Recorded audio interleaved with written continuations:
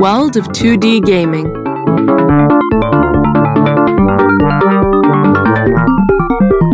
You may think that games with 2D computer graphics are a thing of the past, but these cartoon-like games are making a surprise comeback.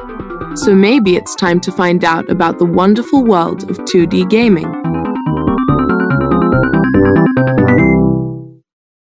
Making 2D.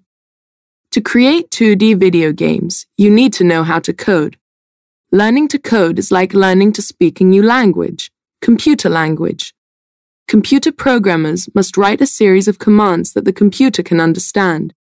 They use code to create the characters and program them to interact with other objects in the game. Early 2D characters were made from just a few pixels, small squares that were combined to create a simplistic-looking character.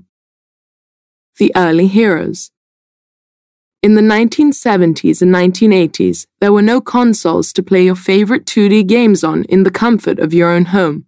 People went to amusement arcades to play on game machines. There, they defended the Earth from aliens in the shooter game Space Invaders, or bounced around in platform games such as Donkey Kong or Mario Bros. In these games, the characters run left or right across the screen, leaping from one platform to the next. These were also the first games to have storylines. In Mario Bros., courageous plumber Mario tries to defeat creatures coming out of New York sewers. The arcade video games may seem simplistic compared to today's complex open-world adventures, but these games captured the imagination of a whole generation of gamers. 2D versus 3D. In the 1980s and 90s, programmers began developing games with 3D computer graphics.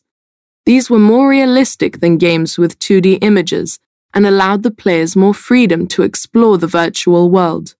New games consoles such as PlayStation and Xbox used all the power of newer technology to create open-world games with immersive gameplay. 2D now seemed very old-fashioned. Games now came with tutorials to take the player through the increasingly complicated controllers and with extra downloadable content for more adventures.